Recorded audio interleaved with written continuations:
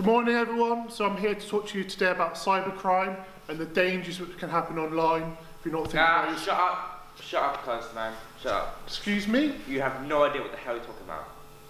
Who do you think you are, just coming in here, just telling me what to do? You take over if you think you're so clever. I can't do it by myself. I'm going to have to get the Fresh Princes in it. Now this is a story all about how my life got flipped and upside down. I used to get bullied, just sit right there. I'll tell you all about it, who, why and where.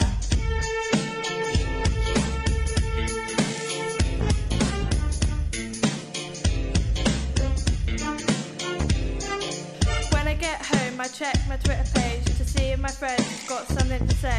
Funny photos, selfies, tips to stay healthy, and even some vids of a ninja being stealthy. Then I keep scrolling to see what somebody's posted and wonder if my female friend is their motive. Horrible comments on my looks, how I dress. I can tell you right now that I'm totally stressed.